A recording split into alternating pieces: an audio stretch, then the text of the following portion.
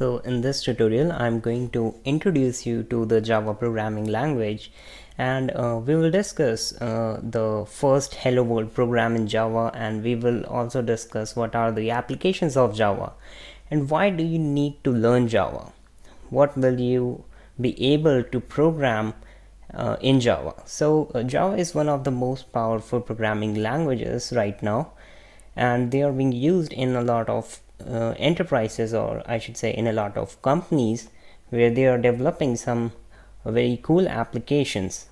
So here are some of the applications in Java programming language. You can create, if you know Java, if you have done Java programming language, you can create Android applications and you can even publish them on the Play Store. So they are basically specific for the Android applications.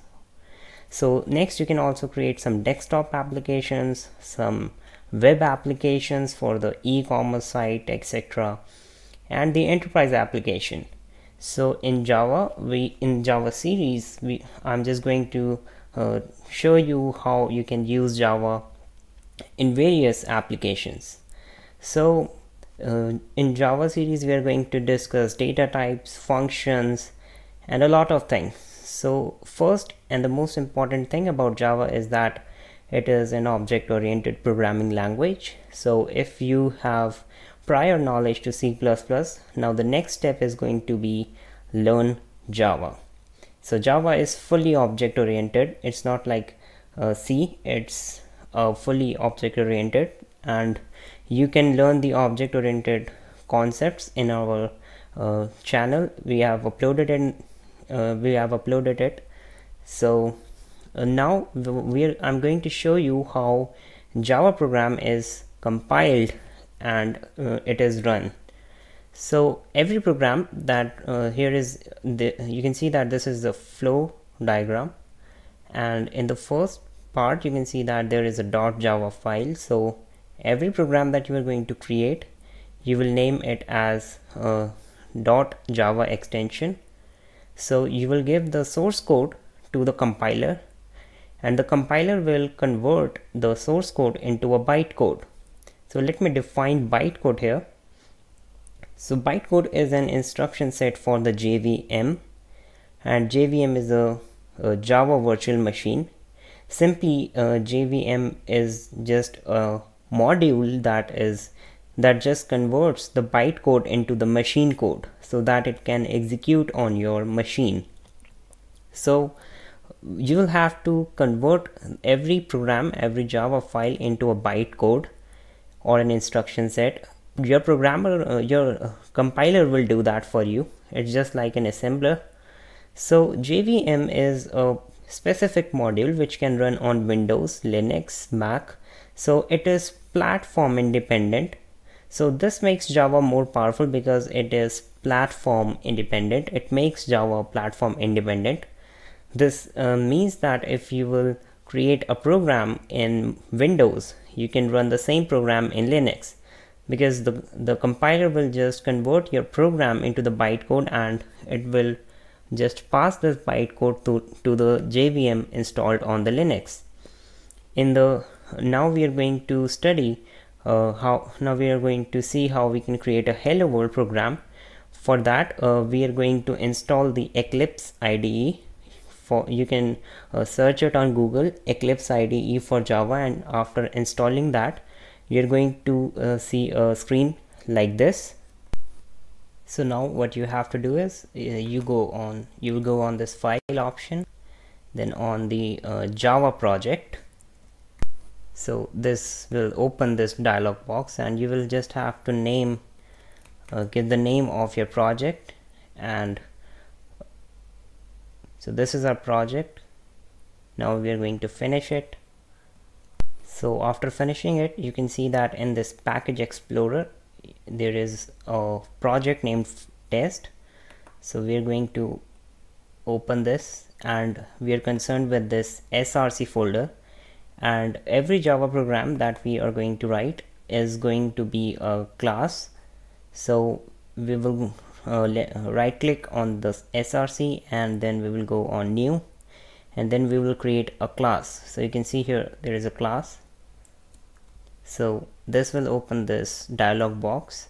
So let's suppose I'm going to write the name of the class as ThinkX, and then we will have to check this one, public static void main, because we want our program to have an entry point as a main function. We know that every program has an entry point from where it starts its execution.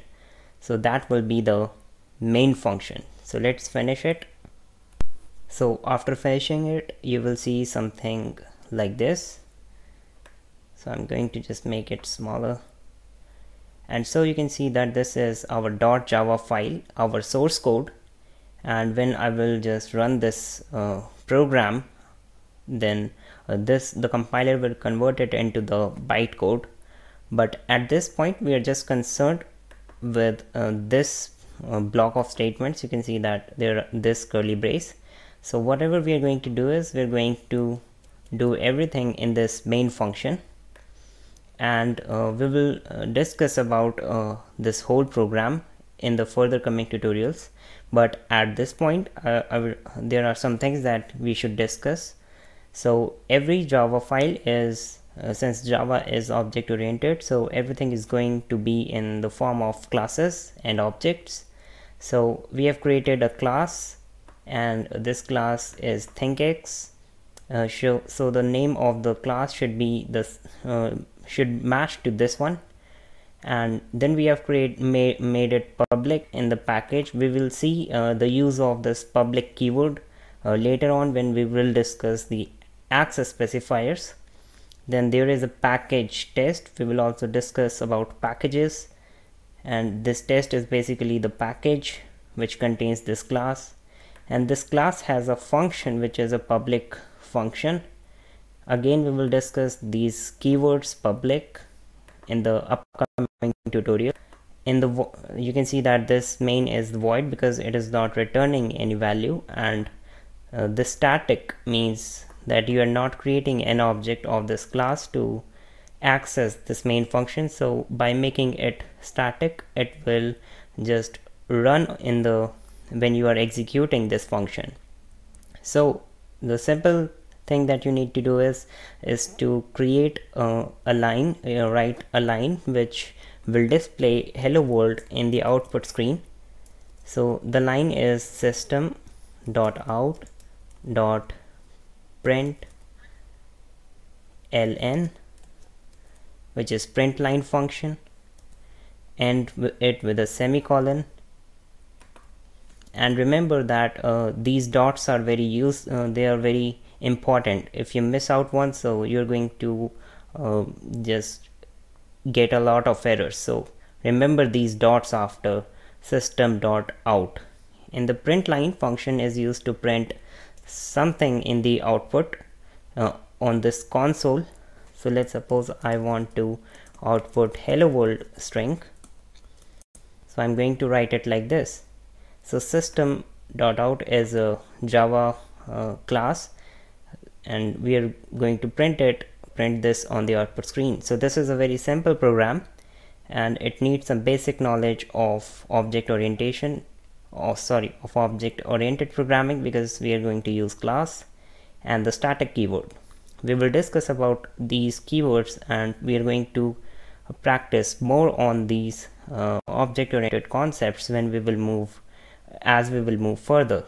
So in this tutorial we have covered only the hello world program. In the next tutorial we will cover the data types and the operators. So let's just run this and see the output. So as you can see in the console we have hello world. So that's it. Thanks for watching.